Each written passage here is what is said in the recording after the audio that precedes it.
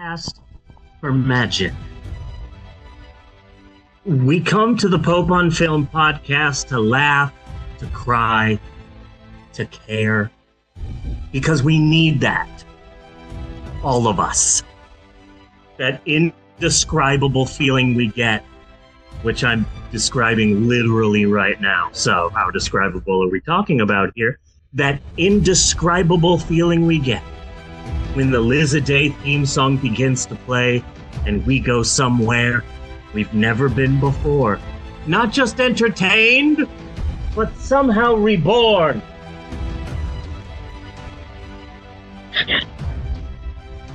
Dazzling images on a small Twitch stream, sound that is sound. Somehow, Amaland horse erotica feels good in a podcast like this. Bunny Williams feels like the stoned parts of us, and Mei Lin feels perfect and powerful, because here they are. The Pope on Film podcast. We make movies better.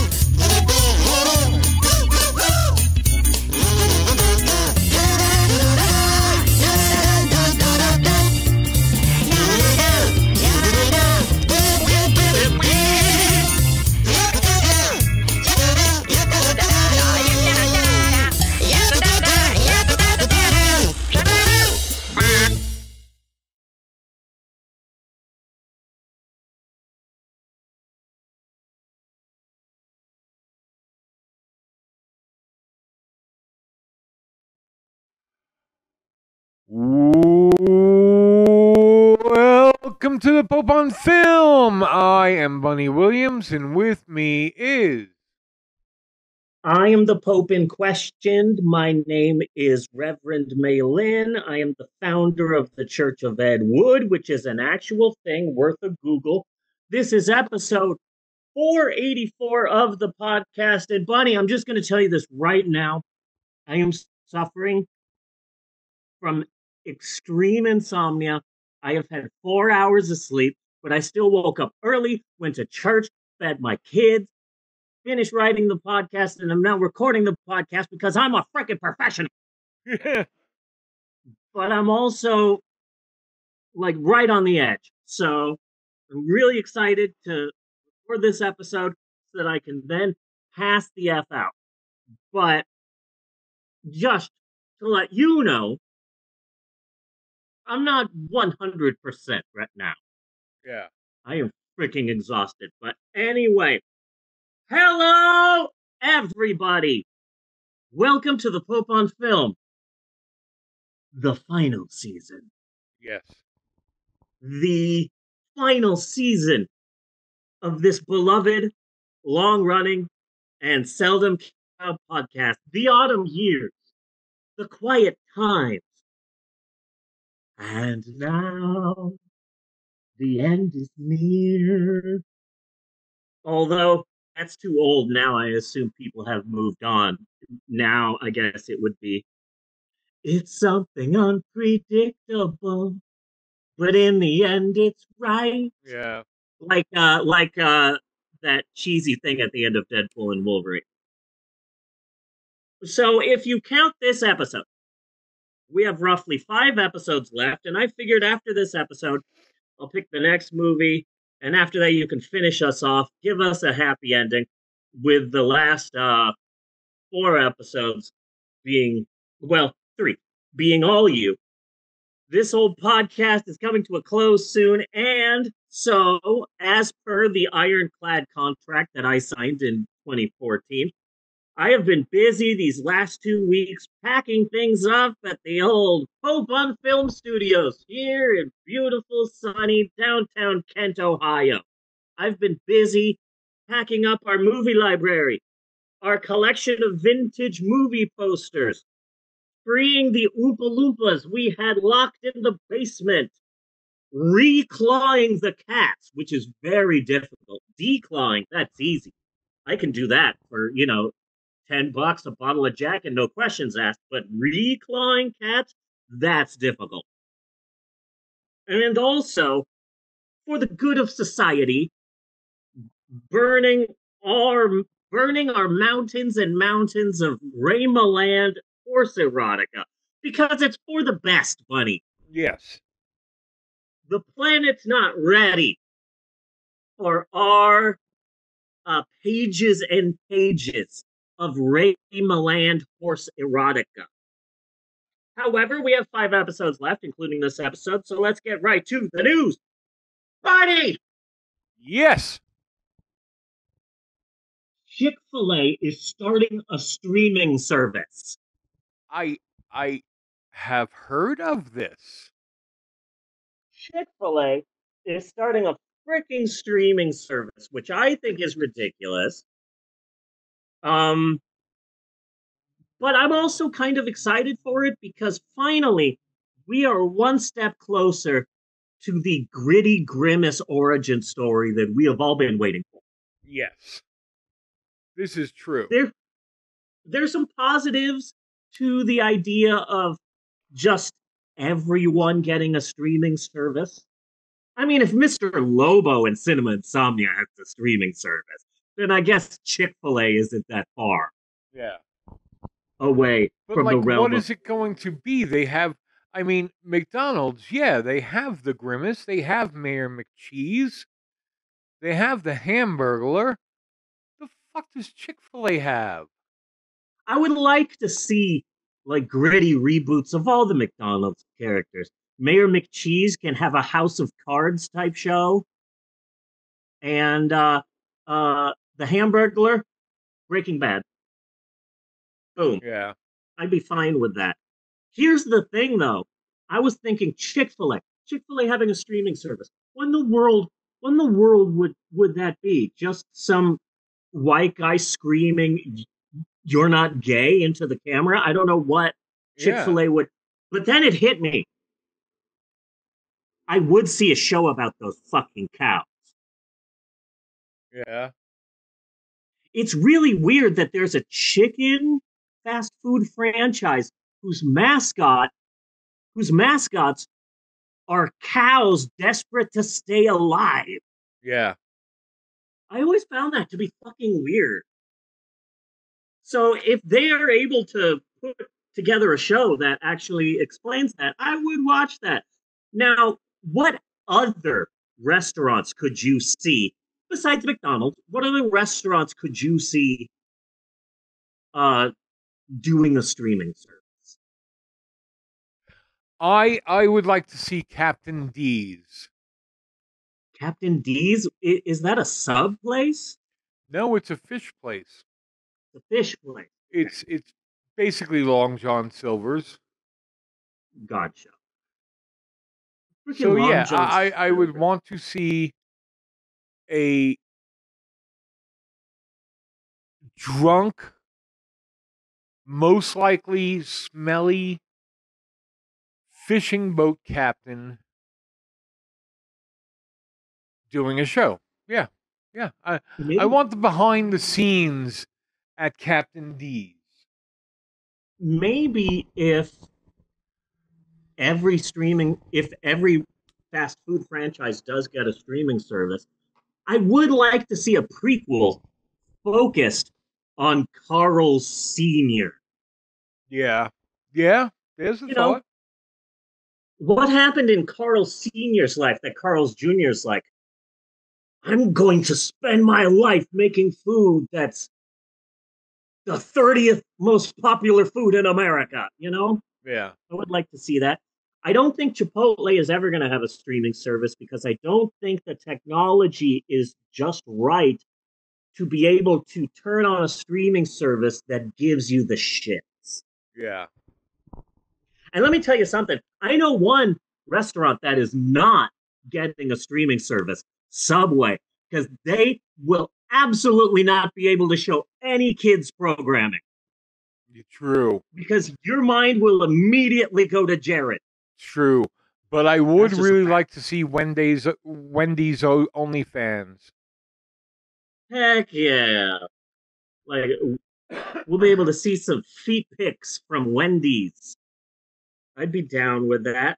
Bunny, in other news, I've been really successful lately. I just booked a commercial. Really? Yeah, it's for JD Wentworth. He's coming back. You know, I have a structured settlement and I need cash now. Oh, JD Wentworth, A77 cash now.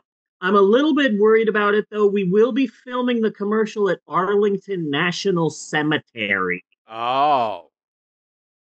And I asked JD Wentworth, um, I'm like, hey, should we be filming in Arlington National Cemetery? I thought that was a felony. And they said, yeah, uh, it is, but I'm sure we'll be fine.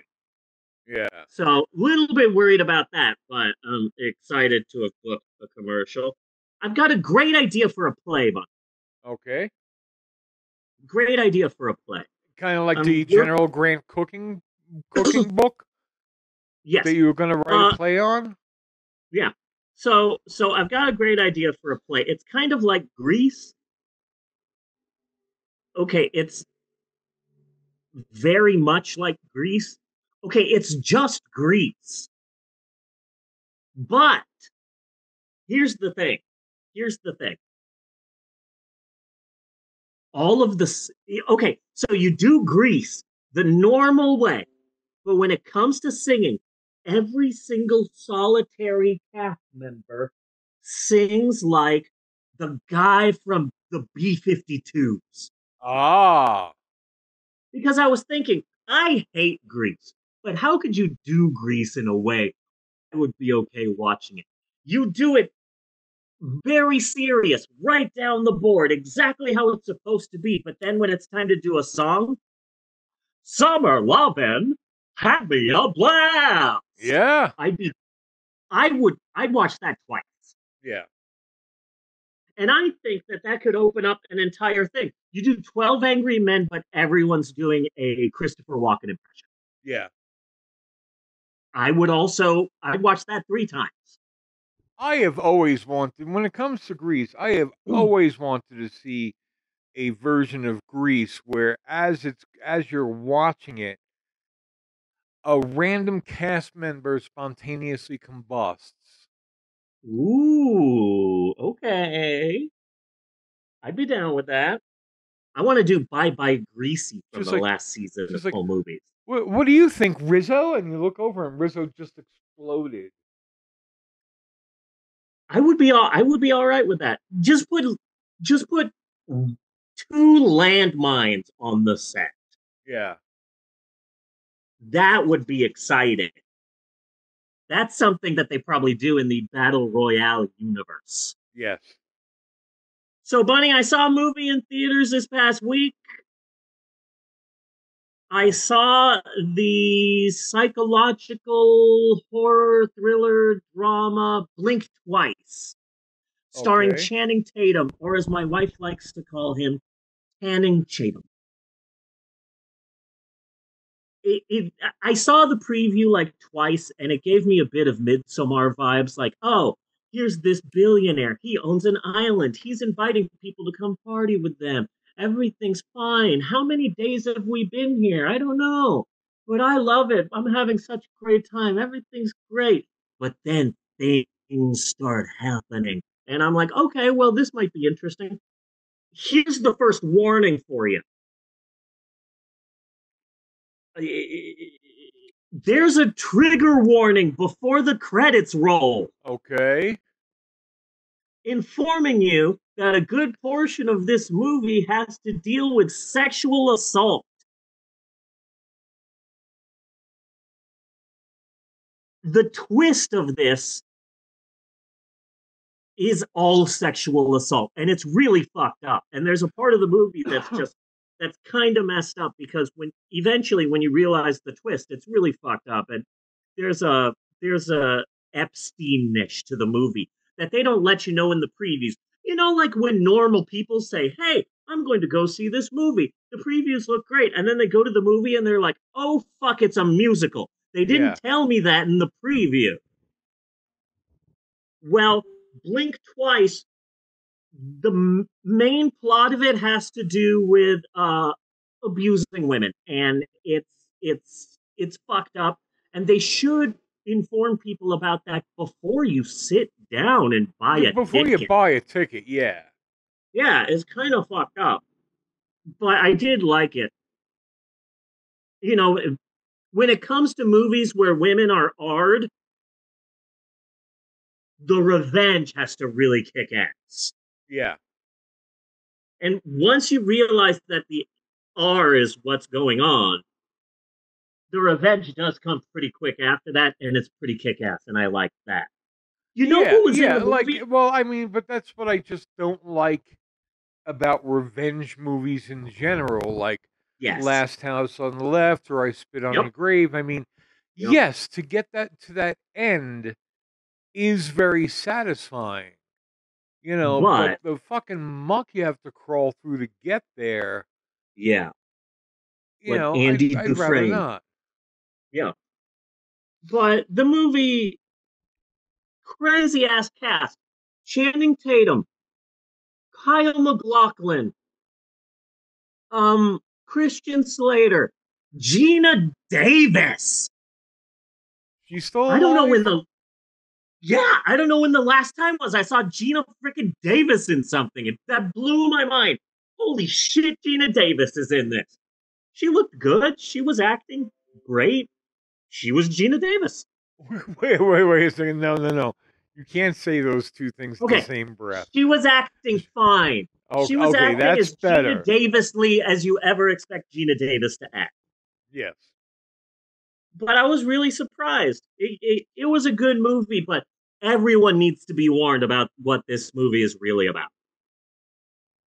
It's kind of fucked up. Yes.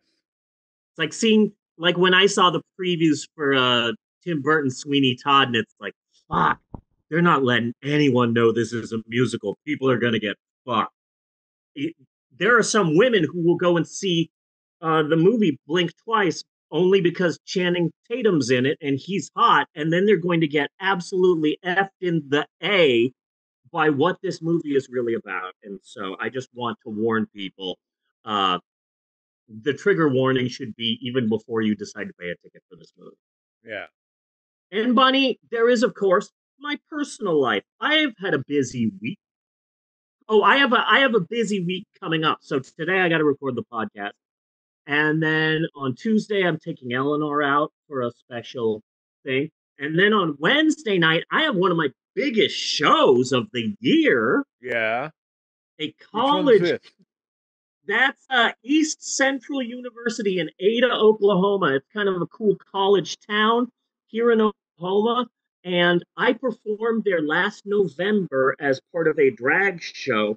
And I made such an impression on them that the college has invited me back, not the drag show, just me, and I feel kind of good about that. So I'm doing my own one woman show this Wednesday night, and tickets are $5 if you're not a student. But if you're a student or a professor or a teacher or a faculty member and you have a valid ID, you get in for free. And they specifically scheduled my show when classes are happening. And so it's this Wednesday night, and I'm hearing from a bunch of people. It's going to be a packed show, a big show, a great show. I'm super excited. And then the next day on Thursday, I have a super important meeting. And then on Saturday, I'm performing at a Latin Pride event, which makes sense because, as you know, Bunny, Yeah. I care so much about my culture. Yes, you do. Representation matters. And so I am such a Hispanic. Oh, wait, that's I did the Italian. I did a hand gesture, but it's more Italian. But yeah, I'm really successful right now. Sure, Bunny, I'm super successful. I'm going places, rising star like Michael Florwax. But you know what? I'm just so humble about it, which of course is what you love about Bunny. Oh, of course. There's one thing that you love about me. It's how super humble I'm being, despite being so successful. I'm not letting the success get to me, Bunny. I'm still Jenny from the block. Yeah, true. I haven't changed, and I'm using my newfound success to give back, Bunny. I'm not sure if you realize this. I just opened a school. Did you? Yes, I opened a school in a very poor, very neglected nation called, hold on, I wrote it down, Sacramentos. Oh. I hope I'm pronouncing that right. Sacramento. So have you gotten your passport? Yes, in fact, in the early 2000s, I was a missionary who was sent to this sad war torn nation Yes. of Sacramento. And at first, of course, the primitives, the natives in Sacramento they were hesitant of the newcomer, and that was to be expected. But I Jane Goodall that shit. I stayed there, stayed in the trees with binoculars, studying the Sacramentosians, and eventually the primitives of Yeah. Sacramentos. They made me their chiefess. Uh-huh. So I was really brought in, and I wanted to give back to that community, is what my publicist told me to say. And so I recently broke ground on a new school there, because if there's one thing that I learned from my time as a Sacramentosian, it's that there is a big homelessness problem there, a huge homelessness problem. You go to their downtown, you go to their town square, you you see so many, a lot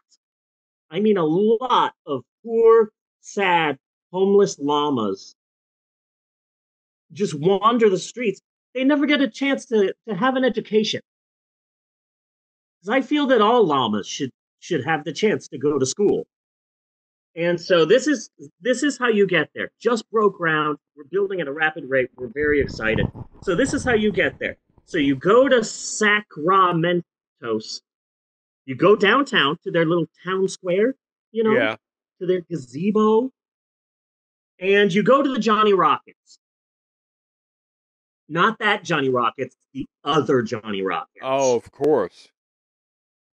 No, no, no, not that one. The other one. Oh, nobody goes to the other one.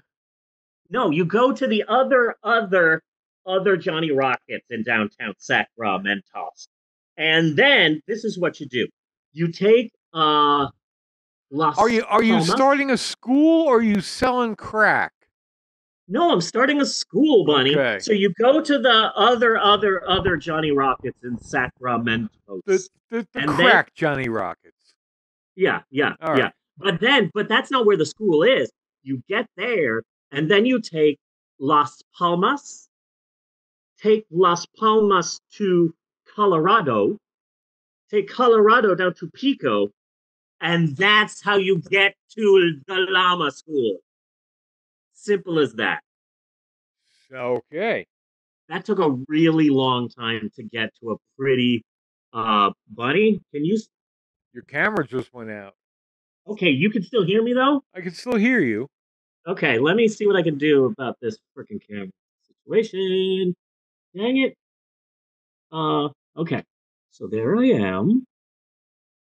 There you are. Where's my freaking camera? Start video. There you go. Okay. Dang it. Okay. Let me try again. Then you touch Start something. video. There you go. Okay, we're good. We're good. All right. We're good. We're good.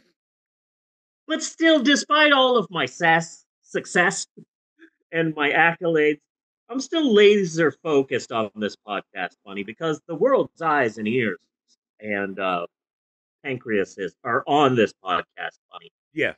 And with our unique blend of laughter and tears. I'm certain that when the historians finally get around to writing their textbooks, that the ending of the Pope on film will go down as one of the most influential moments of American history. Oh, it's gonna get more viewers than MASH.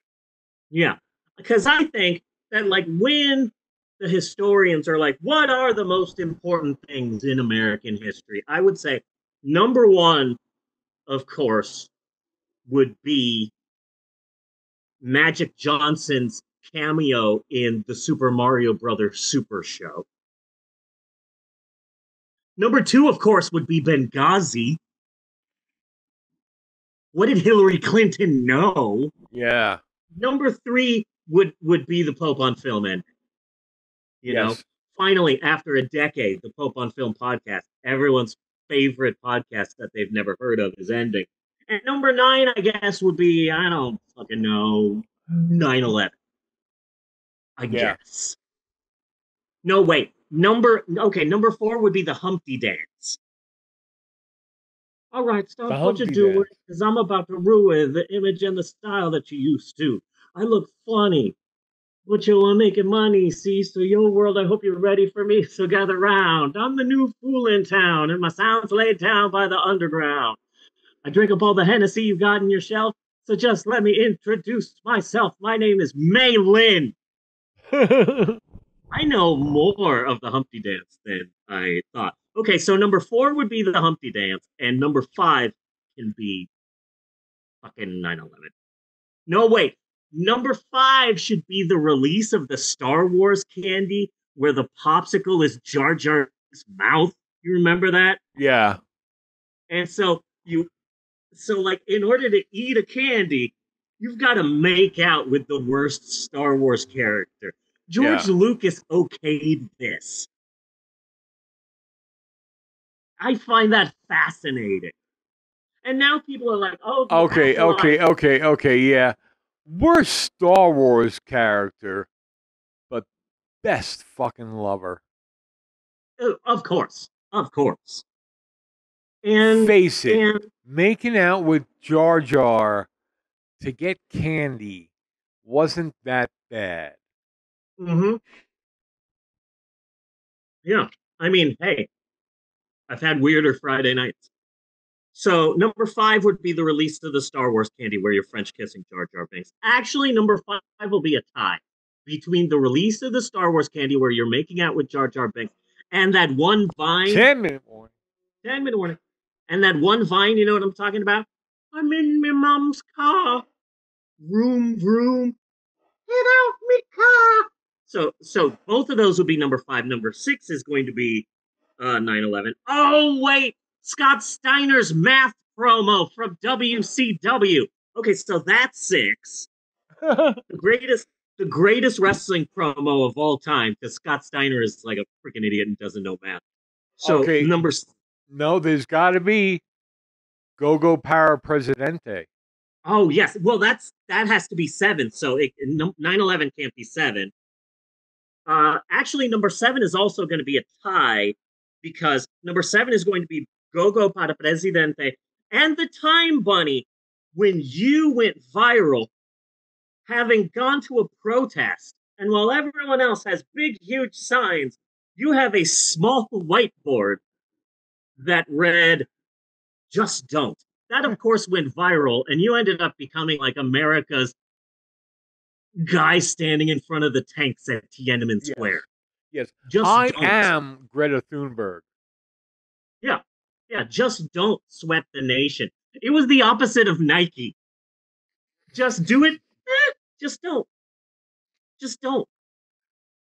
So number 8 will have to be 9/11. But, okay, never mind. Albert B. Fall and the Teapot Dome scandal has to be 8. It has to be on the list.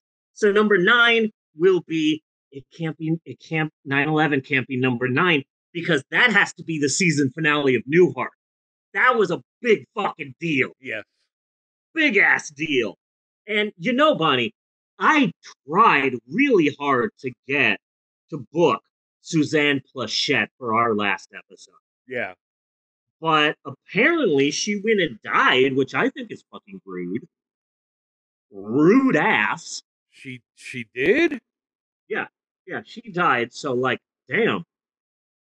I'm pretty sure she died just so that she wouldn't have to be on the podcast, which I don't think is cool. That's rude. But That's really but rude. 8 months ago, Bunny, I started talking to Bob Newhart's publicist, and barring any unforeseen circumstances, Newhart's a lock for the finale. Yes. Uh-huh. I mean, as long as nothing happens from now until then. With You know, Bob I haven't Newhart? really been paying attention to the news, but I'm sure everything's fine. Bob Newhart, final episode. You know, get your tickets now. So that has to be number 9. So number 10 will be 9/11.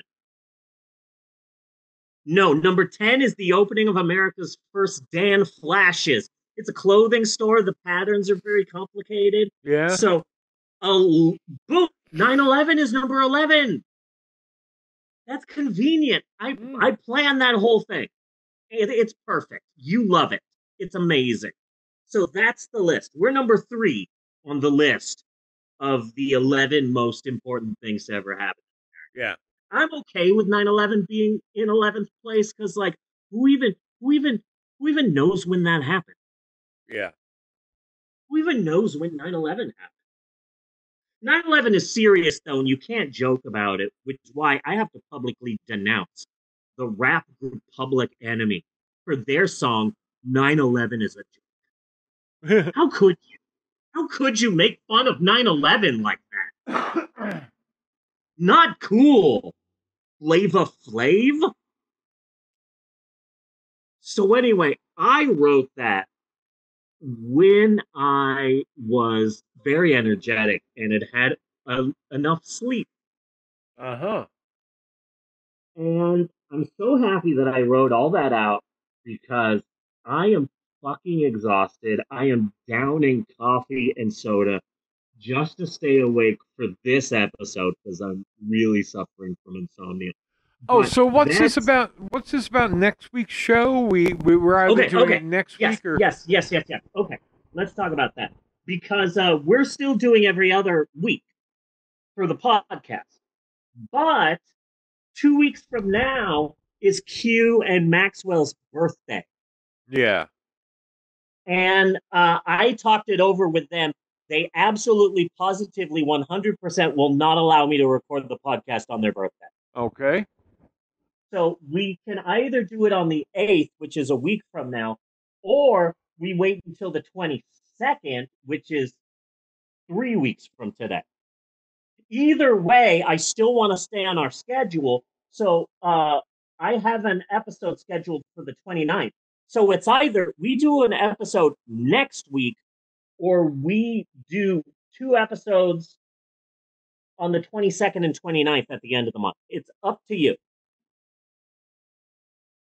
We will either way, we will end up doing 2 back-to-back episodes. Yeah, but see, I'm also looking at October 6th there, and that would be the perfect last show.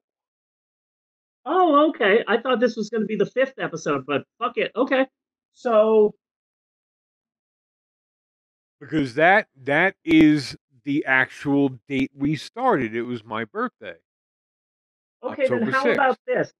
How about this? We do 2 more episodes on the 22nd of September and then the 6th of October. Okay. You down with that? So we're doing this episode, then the 22nd, then the we 6th. finish it up on the 6th. Okay. You down with that? Okay, yes. Okay, do you want to pick the next 2 movies then? No, I'll just pick the last one. Okay, then I'll pick the next one, and that's good because I already have something planned. So, okay, 2 more episodes left. This is the third to last episode. Yes. This is exciting. This is thrilling. Join us on the shocking season finale. series finale of the Pope on Film podcast. Who will live? Who will die? Who knows? Yes. Very exciting. But that is coming up in the weeks to come. Right now, what we need to do, we need to take a break and we need to talk about this week's movie, which, Bunny, I will need your help because I don't know Buffy the fucking Vampire Slayer.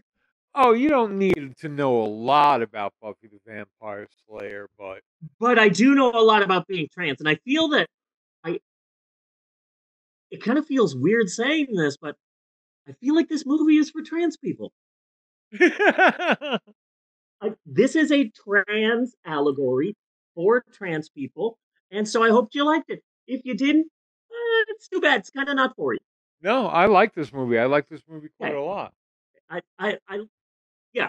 But let's get to that after the break. Maybe we should take a break. Should we take a break? We should take a break. I concur.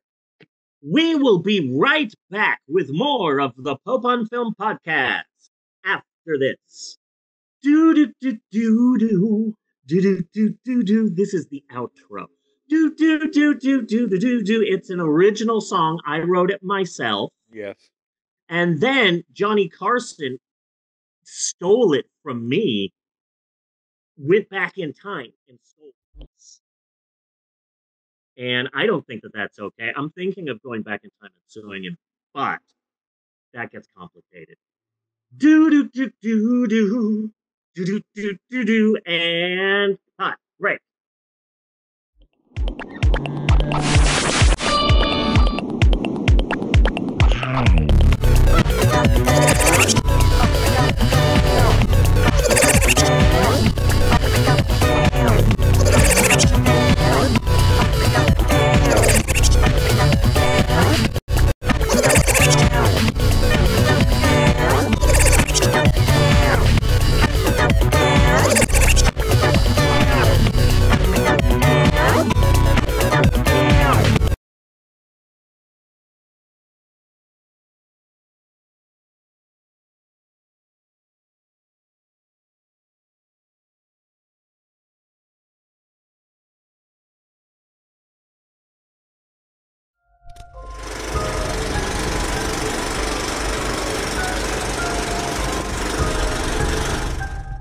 Before the throne of the Almighty, Bob will not be judged by his acts, but by his intentions. Only God can judge Bob's heart.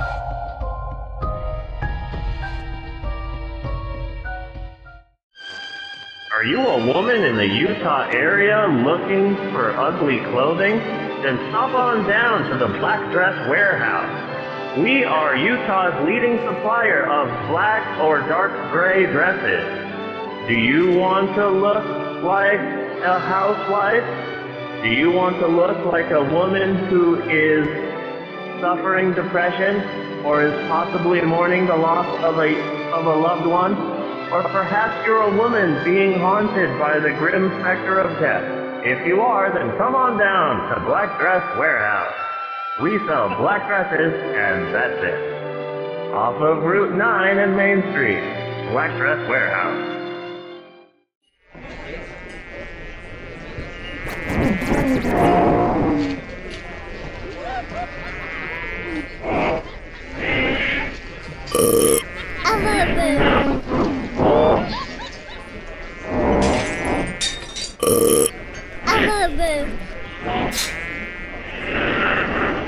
And now, baby infestation.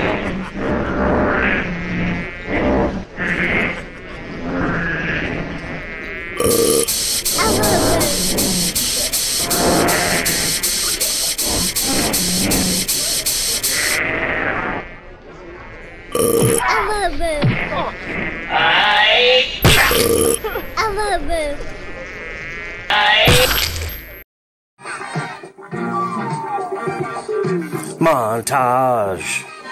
Montage, disco montage. It's a montage. We're cleaning up the streets. We're getting people with wife beaters, asking them questions in an alleyway. I'm wearing a peach-colored suit, and everything's cool. It's a montage, a disco montage. Is that a jeepney? That's weird. It's a montage. Here's my business card. It's a montage, a disco montage. We are cleaning up the streets. We're whacking the attack, and sometimes we're attacking the whack, and sometimes it's a whack attack because we don't have a coherent catchphrase yet for what we are doing. Maybe we should get some better publicity. Maybe hire somebody to do this stuff to figure out what we should call this. Maybe we can do that in our montage. Kung Fu montage. We're talking to drunk people. I think that's MC Hammer now. MC Hammer's drunk. He is drunk in a hallway. We're walking past pawn shops in our montage. A Kung Fu montage. Disco Godfather and a guy with an afro. A really impressive afro in a montage. Walking down to something. Not really steps, but maybe that is a thing. And this guy's got a briefcase, and he's got his a pipe. Oh, I don't know what he's doing. He's signing a piece of paper in a montage. Smokey the Bear montage. They are walking down the streets with some fine ladies in a montage, beating up random people that they see on the street. Got real big glasses. See somebody beating up people, doing real bad kung fu. Getting some guy, grabbing him by the sweater, slapping him across the face, his sweaty face, in a montage. I've got a dog montage. We'll be right back. A 1, 2, 3, 4.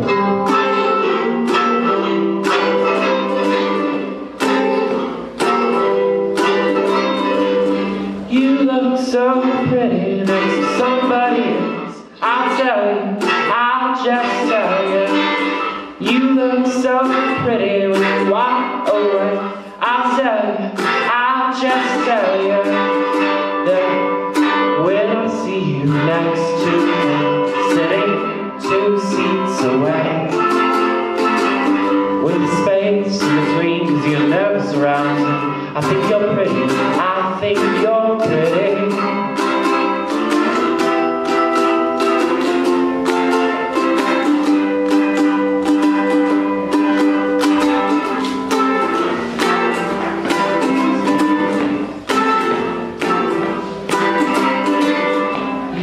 So pretty when he makes you smile. I'll tell you, I'll just tell you.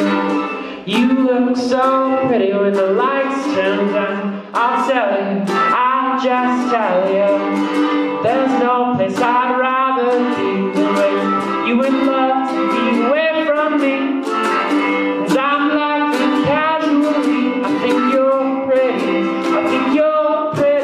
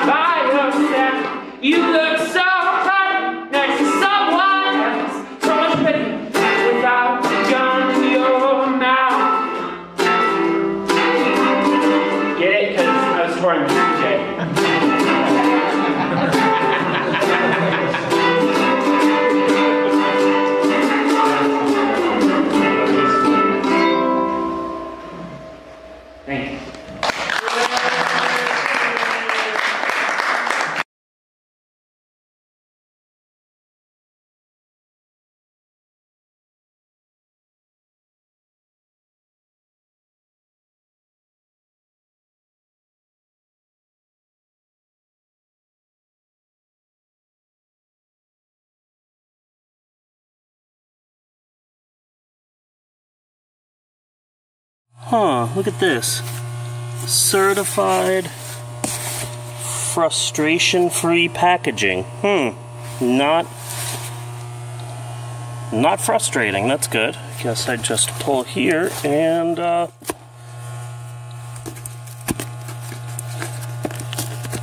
damn it. Damn it. Damn it. Okay.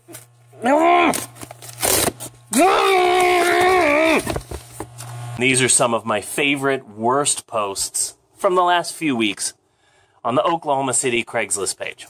This one is called Prince Media Pandering.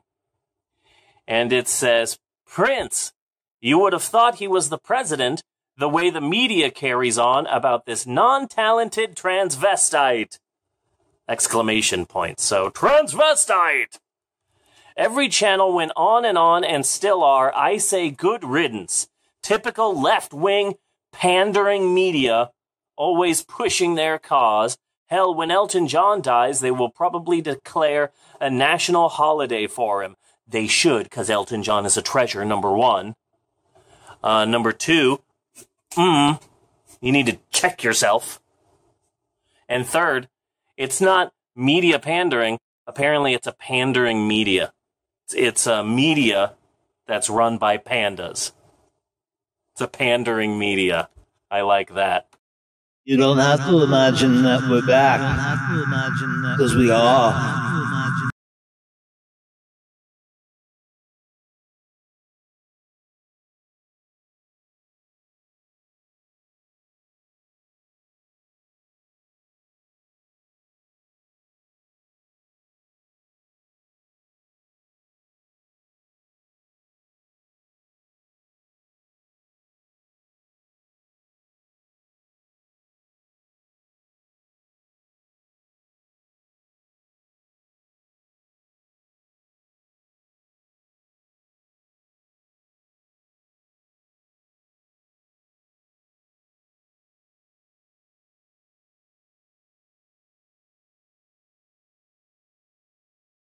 This might sound crazy. I don't want to alarm you. Do you remember a TV show we used to watch together? It was called... The Pinko Pig? Yeah. Do you watch?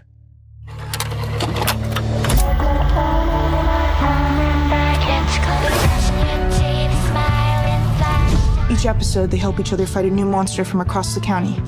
But it's way too scary for most kids.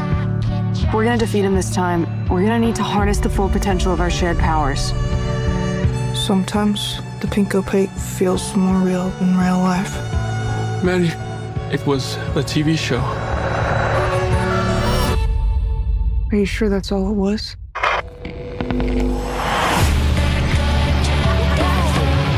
I like girls, you know that, right? Totally, that's fine. What about you? Do you like girls? I think that I like TV shows.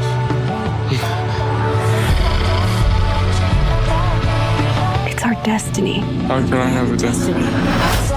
Something's wrong. This isn't how life is supposed to feel. Tell me you know it's true. Maddie, it's just the suburbs.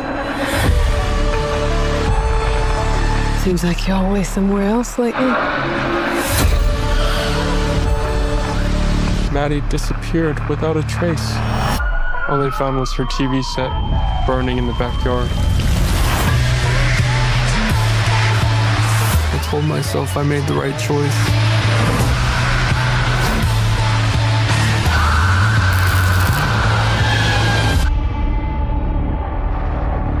What if I really was someone else? Very far away on the other side of a television screen.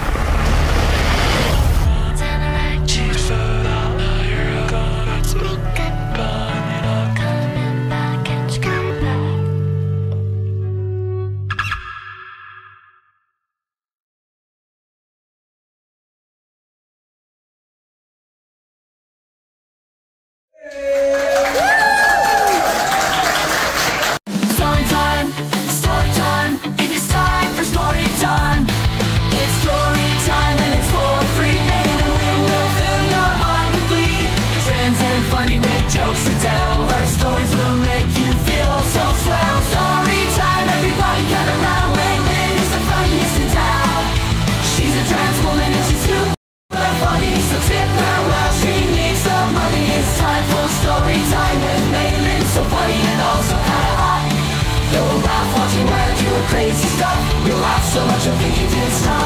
Pot.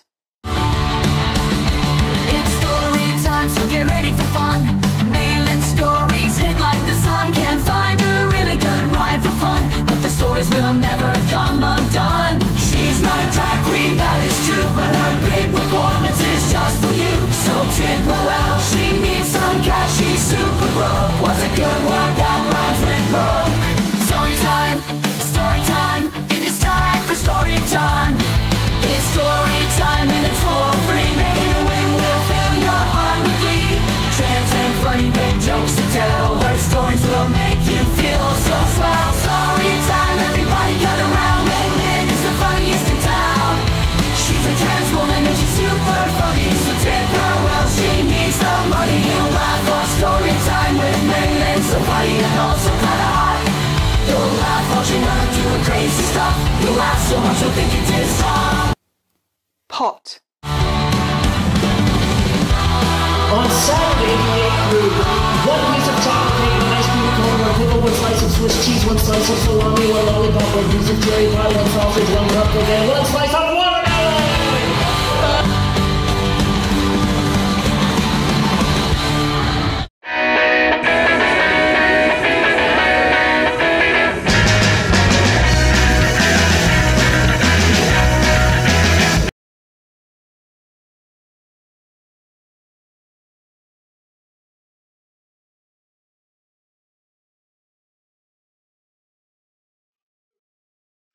And we're back with more of the Pope on film. Yes, I'm awake. I'm awake. It's time, Bunny! It's time. It is time. It is goddamn time. Yes, Bunny, my friend who is more than brother to me, I embrace thee. Because it is time once again for all of us here at the Pope on Film podcast to electric slide, woogie, woogie, woogie, our way into the second half of our big shoe. And it is said second half wherein we finally and eventually get around to discussing our all new digitally remastered director's cut. And now with the long lost alternate ending where Charlie Bucket is shot to death by British police. Movie of the week! And this week we continue our slow march towards our final episode with a look at the 2024 A24 egg-breaking horror drama I Saw the TV Glow. Give me some dramatic music, Bunny. Dun, dun, dun. That was good. The 2024 A24 egg-breaking horror drama I Saw the TV Glow. Bunny, do you know what egg-breaking means? What breaking? Do you know what egg-breaking means? Making omelets? No. That's what this movie is all about. So, your gender is an egg. And eventually, the egg cracks, and you realize that you were not the gender that you were given at birth. And so, your gender is an egg. Ogres are onions. Your gender is an egg.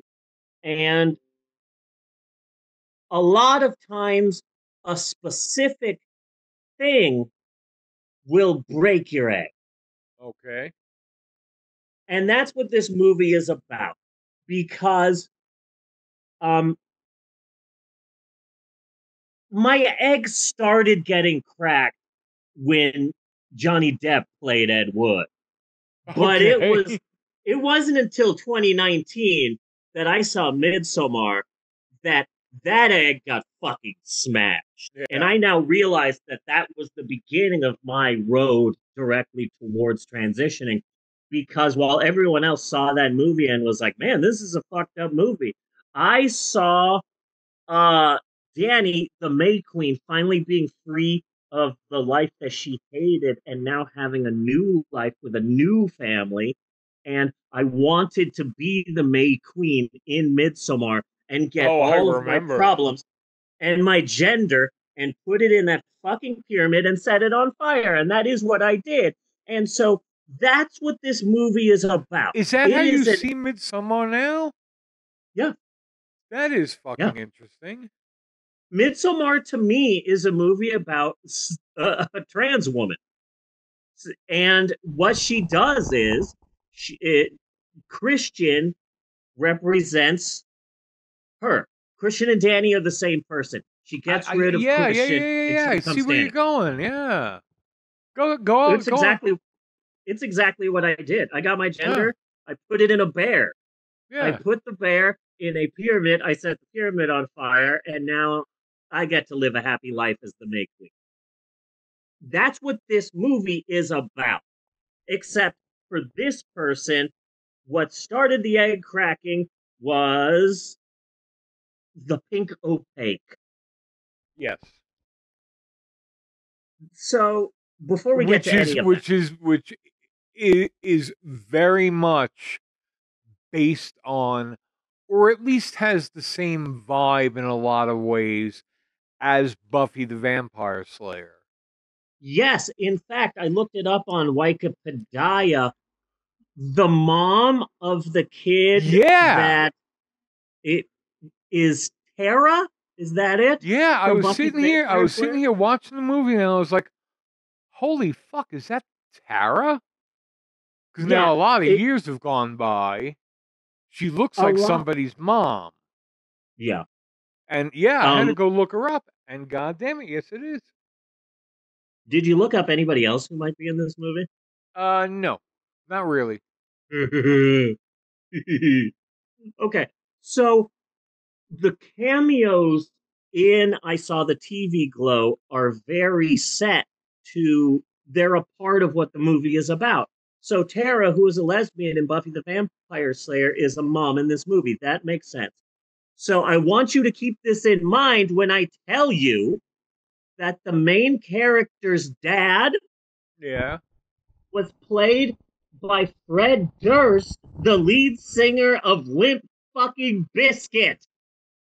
Yeah, I briefly saw that. It just didn't, I was just like, yeah, whatever. I didn't much care. Yeah, Fred Durst is in this movie. And at first I'm like, what the fuck is Fred Durst doing? But 1996 kind of was his year. Yeah. He was doing a great job in 96. Not so much now. But anyway, let me do some stats. This is a 2024 movie. It's newish. It began slowly rolling out in theaters in May, which wasn't that long ago. It was written, produced, and directed by Jane Schoenbrunn. This is her third film after a trippy and little scene film called We're All Going to the World's Fair and a documentary about Slender Man. Okay. In fact, Jane Schoenbrunn is working on a trilogy that she's calling the Screen Trilogy because the movie World's Fair, Let's All Go to the World's Fair, it's about the internet. And that's the first film in the Screen Trilogy. And then I saw the TV Glow is about TV. And the third part of the Screen Trilogy will be a collection of 3 novels entitled Public Access Afterworld. Okay. And I don't know what that means, but also I could see Purgatory being a public access television show. You can see what being public access? I might have lost the thread. I could see a public access TV show being Purgatory. Oh, okay. Like the back rooms seems like the back rooms is where everyone films public access television shows. Yeah. I totally see that. Also, Jane Schoenbrunn is trans, femme, and non-binary. According to Wikipedia, they realized they were trans after doing shrooms in 2019. And if I may take a short aside here, I've never taken mushrooms. Yeah. They're on my bucket list. I've heard they do wonders for PTSD, and I've got a lot of PTSD. Yeah. So I really want to try and get my hands on some. But anyway, so let me talk to you about this film, Bunny.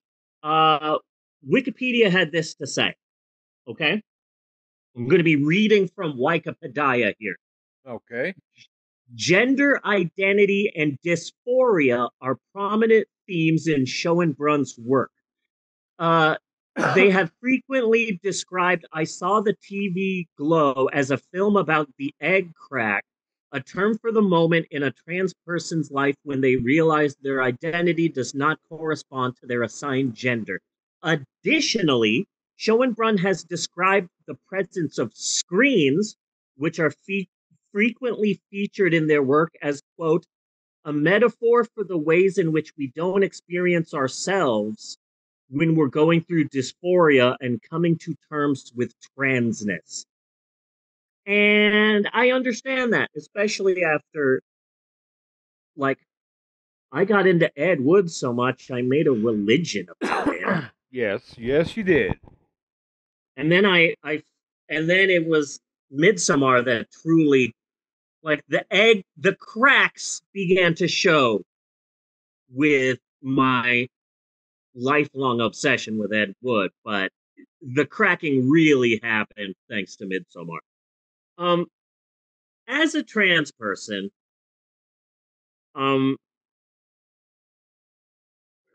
this film was an important film for me because the film is really about being trans and gender dysphoria and egg breaking.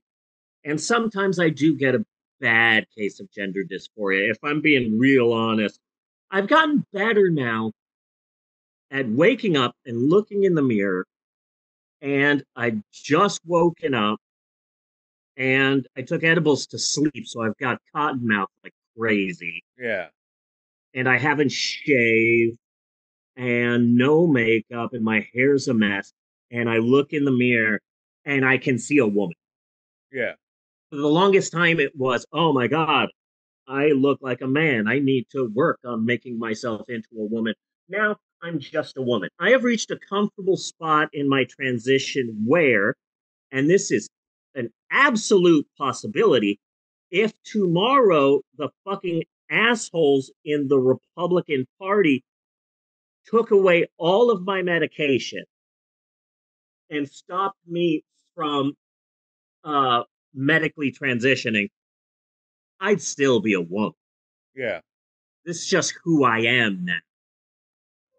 But there were a number of times where I would look in the mirror, my screen, my TV glow, and I would see my father laughing at me. Okay. Especially the first year that I identified as a woman, because the first year that I identified as a woman, it was all about safety and paranoia. And I've got to pass. I've got to pass. I absolutely have to pass. I'm in the Midwest. I'm in the Bible Belt. I'm in a small town. I am already putting my life on the line by saying I am trans, and so I've got to pass. I've got to work really hard. I got to watch YouTube videos, makeup tutorials. I've got to get a bunch of women's clothes, more women's clothes, ones that'll make me pass, and I got to borrow some clothes from my wife. Let's be honest here. Steal some clothes from my wife. Take some clothes. Liberate some clothes from my wife. That's better. And I've got to work on my voice. I've got to work on my feminine voice. I've got to tilt my head a little more than I normally do because a lot of women do that. I got to start playing with my hair more. I got to be more gesture more with my hands. I've got to pay attention to how women dress, how women walk. I need to pass. I need to pass. I need to pass. But now, though, 3 years into my transition, like, I've never really been attacked. I've never really like. I'm fine. I feel like I'd be attacked more if I still lived in California. Yeah. But I'm fine, and I'm out as a trans woman, and everybody knows it, and I'm fine with it. But there were parts of this film that spoke very deeply to me. Yeah. Where? As a trans woman. Tell me. Educate me here. I love this movie. But now, from my perspective,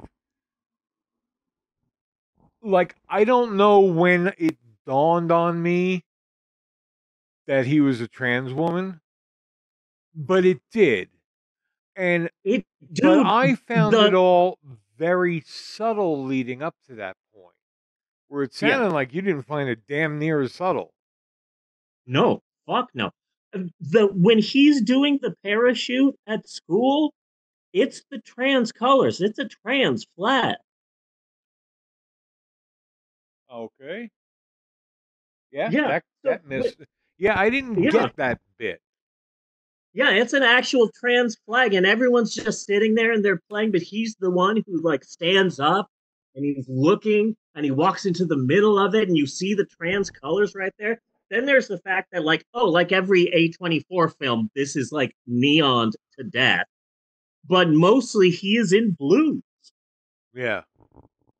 Because, you know, the whole film is about his egg.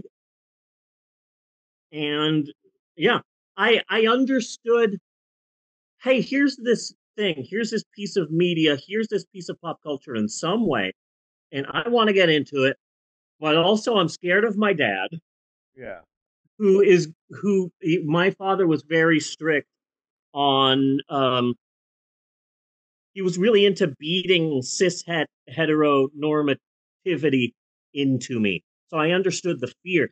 When I was like in junior high and high school, I would go to the mall, steal cassette singles as they were called, from female artists, because I know I can't ask my parents for money to buy music from a female artist, because female artists, they're for girls, and I'm a guy, and so I can't listen to it.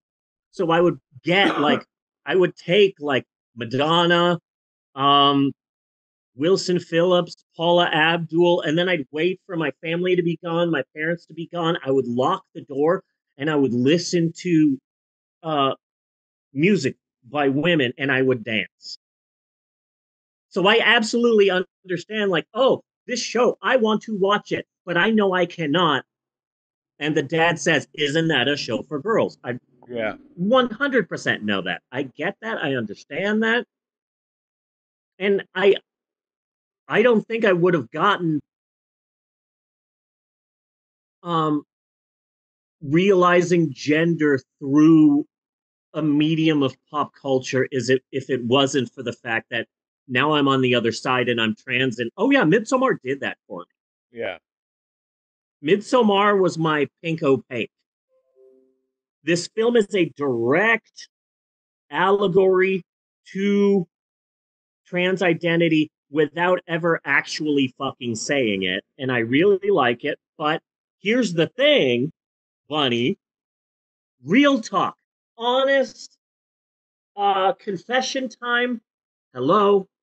My name is Mei Lin. I have never seen an episode of Buffy the Vampire Slayer. Seriously? Ever. Never saw it. I saw the original movie with Christy Swanson. Yeah. And I thought that it was kind of fun, but no, I never saw Buffy the Vampire Slayer. And when I was talking to my wife about this movie, she said, so you never saw Buffy the Vampire Slayer. Why didn't you see it back then? And it's like, it was popular and everybody loved it. So I pushed it away from me. Yeah.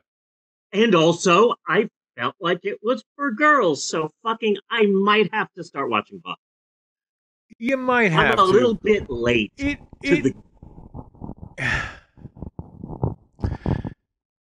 TV now and TV shows now are really more about myth building and carrying a particular theme throughout a whole season. Yeah. And it makes TV now much more interesting, I think, but not nearly as rewatchable. Yeah. You know, older shows like Star Trek, you could watch the fucking Trouble for Tribbles for the rest of your fucking life. You know what I mean? Yeah, I saw some article online, and I don't remember where I saw it, but um, it basically was talking about how now that every TV show has a season comprising of 6 episodes that will take like 2 years to make. Yeah. Um, no longer are there filler episodes. Yeah. Back when you had 24 episodes to do, so one of them, someone's stuck in a fucking elevator. Yeah. But from One of them, clip show. Yeah. But from how I see this, it seemed to have transitioned at the same point with both the X-Files and Buffy the Vampire Slayer, starting as a regular monster of the week kind of a thing. Yeah. You know? Like the beginning of Supernatural was the same way. Right. And then as you get seasons into it, now it is more lore, episodic and lore and their myth and and it's that's what I was thinking when I was better, talking to, but not as rewatchable, I find. Yeah, when I was talking to Natasha about maybe finally watching Buffy the Vampire Slayer, one of the things that got me was I don't know if I can get through the first 3 seasons where there's no lore, where it's just monster of the week, and then eventually they get to like the actual characterization and lore and world building and all that. Well, no, there's character building, of course. You know, just like on any other show. But come on, remember the when Slender Man comes from Buffy. Watch the Gentleman episode. You know what I think is the problem with America? There are no more musical episodes. Buffy had a musical episode? Yep, Buffy had a musical episode. Scrubs had a musical episode.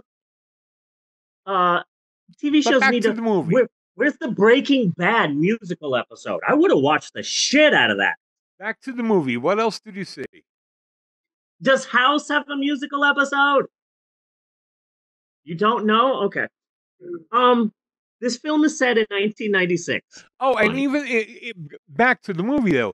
Even that bar that they met in later. Yeah. Where we found out she worked at Build-A-Bear. Like Hot Topics wasn't fucking hiring. But anyway, that was more or less the Bronze from Buffy the Vampire Slayer, the club that they all hung out as. Right. You know, so they were so like maybe they did that for the rest of us. Maybe. So, Bunny, a good portion of this film was set in 1996, and Bunny, you know, a lot happened in the year 1996. Let's talk about it. What was the top movie of the year? 96. You'll never guess it. God, I think I was fighting too hard to survive. We were in Binghamton at the time. Let me tell you what the top movie of the year 1996 was. Of course, America had Mary Riley fever. Everyone loved Mary Riley. You'd see people lining up and seeing it like 5 or 6 times in a row. Okay. America was Mary Riley obsessed. Now, the biggest bomb of the year, Independence Day. You mean to tell me that this is an alien movie starring the Fresh Prince of Bel-Air and Taxi's Judd Hirsch? Yeah. Nobody saw Independence Day. Everyone had Mary Riley fever. Braveheart won Oscars. And of course, in Mel Gibson's acceptance speech for Best Picture and Best Director, he famously said, "I'd like to thank all of the Jews in my life, Yeah. for whom I'll never have an issue with, Yes. ever." You know who People Magazine's hottest man, sexiest man alive was in 1996? Of course you do. 1996. Ted Kaczynski. Okay. He really exploded onto the scene in 96. He had a real cottagecore vibe. Well, to you know, it. it's the air of mystery, you know, like Yeah. you see all the sketches of him with the hoodie and it's closed down over his face and he can barely you just can't help but thinking like, man, what's under that hood? Exactly. What are we gonna see once we pull that foreskin back? In the year 1996, Jim Carrey was paid $20 million to star in the movie The Cable Guy, and I'm just going to be really honest, I still don't know why. There's a movie I've yet to see. I've never been that big of a fan. The Of only Jim thing that Carrey, I yeah, me liked, either. the only thing I liked about The Cable Guy is that Jim Carrey, in his Jim Carreyist, sang a cover of the song "Somebody to Love." Okay. And anytime I hear that song, I think of Jim Carrey and The Cable Guy. But beyond that, I don't give a shit.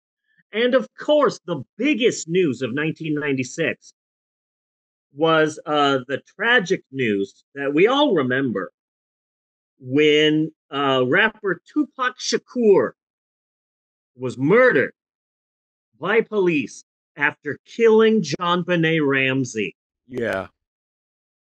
They had a long beat, you know, because Tupac was East Coast. John Benet Ramsey, she was doing beauty pageants in the West Coast. So it really was an East Coast, West Coast sort of thing. Anyway, John Benet Ramsey released a diss track. Tupac killed her, and then Tupac was killed by the police, and then they covered it up. It's very sad. And also in 1996, I had just started college, and here's a fun fact. I was going to Arizona State University, which is in Tempe, Arizona. It's right there on Mill Avenue.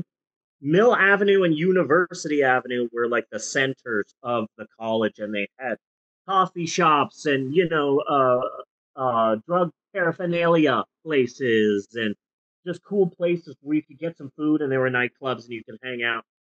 And there was a big movie theater, a Harkins movie theater.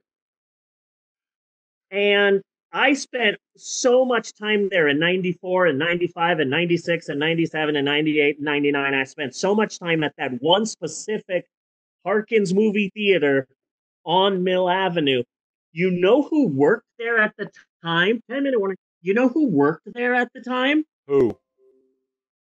A young Bill Hader. Stefan from SNL. He worked at that Harkins movie theater in 95 and 96 and 97. He was fired in 1997 after ruining the ending of the movie Titanic for a bunch of sorority girls. Okay. That's true. So I spent so much time at that movie theater in Tempe, Arizona, that there is no way that I did not run into Bill Hader. Yeah. That's really weird to me. They're like, holy shit, there is a 95% chance that at one point in time, Stefan served me popcorn. Yeah. Yeah. That's fucking insane. So anyway, Bunny, this week's movie did have me at age 24, but besides that, I was fresh out of high school in 1996. At the time, I was regularly dressing as a woman, and I had to hide it because my dad was really into beating cishet heteronormativity into me. I understand the fear that the lead character of this week's movie, felt about. Um, Honestly, I really related to this film. At times, it felt like I was painfully watching embarrassing home videos of myself. Okay. All trans people have parts of their life like this, I honestly believe, where the thing that touched me the most, number one, the finale, but we'll get to that. And number two, this movie does a great job of showing how it felt before I transitioned. Yeah. An isolation and a fear, and knowing that something is wrong with you, but you don't know what's wrong with you, and neither does anybody else. And so you find yourself in a position where you're not living your life is kind of being lived for you, and you're watching. And you don't realize it, but you have created a persona to sort of get you through existence. And you're not so much being yourself as you're playing a part, but you won't know that until the egg finally cracks and you get onto the other side. But I fully understood what it felt to sort of find yourself in bits of pop culture. And that's why this is all about the egg break. And it really touched me in that way.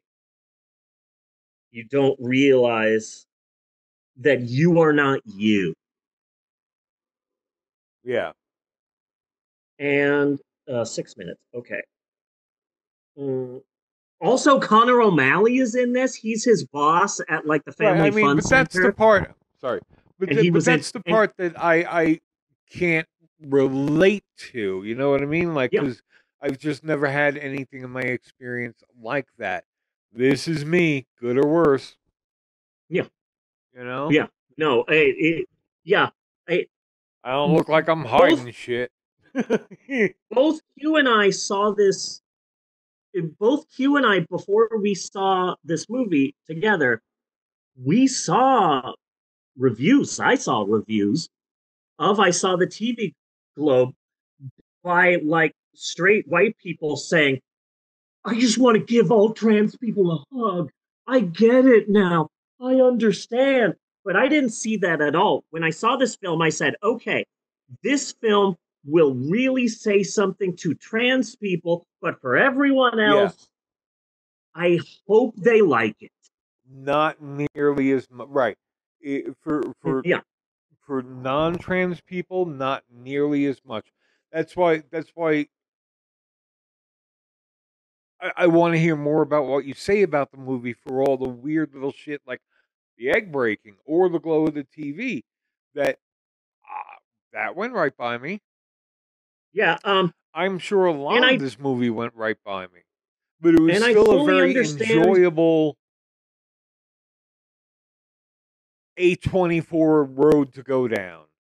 Yeah, I had to bury myself in order for me to live. So I understood the whole, here is this person, and this person knows that you are different. So come with me, and I will help you, and I will bring you there. And eventually he's just too scared. And that I really related to because I was scared to medically transition. And then something happened to me at the end of 2021 and the beginning of 2022, which caused me to say, hey, now that I've survived this horrible thing, I'm not scared of a lot of things, and I started transitioning, and I feel so much different than I did before. And so I absolutely understood, hey, I buried myself underground and came back out, and it was a struggle, but now I'm better for it. Yeah. And he's scared of it. The biggest thing, the ending scared the shit out of me. Because a number of times, as Maylin, as the trans woman that I am, I have visited Barnes and Noble bookstores, and I have gone in and heard the music and seen the displays and looked at the employees and said, this is the most boring fucking job in the fucking world. And there is no way that I could stay here as a trans woman. So seeing him too scared to transition, staying who he pretends to be, and being stuck 40 something years old, still working at the family amusement center. Yeah. I do not want to see myself as a 50-year-old man covering 9 breaks at the bookstore. Yeah. That ending scared the shit out of me. And it really talked to me specifically because I had to bury myself in order for me to live. Going from Steve to Mei Lin in the 10 years that we have done this show, the best way that I can describe it is what fucking Brad Pitt goes through an interview with a vampire. You're living your life is okay, but it's not until you get bitten and you look at things with vampire eyes that you realize, oh my God, yeah, this is actually amazing. So you have to have the courage. The egg breaks, and then what are you going to do with it? So you've got to put it together, and I made an omelet. Yeah. And if you'd like to learn more about egg breaking, just watch this week's movie. I saw the TV Glow from 2024. And it does a great job. I also walked into this just dead cold. Yeah. You know, I mean, all I knew was the name of the movie, and it was an A24 movie. And frankly, that's all you really need to know. At first, when I was watching the movie, I'm like, okay, so it's 1996. Okay. How am I supposed to know it's 1996? Why don't you, the film, show me it's 1996? Because I don't see anything here that is different from, holy shit, that's a Fruitopia vending machine. We are in 1996, people.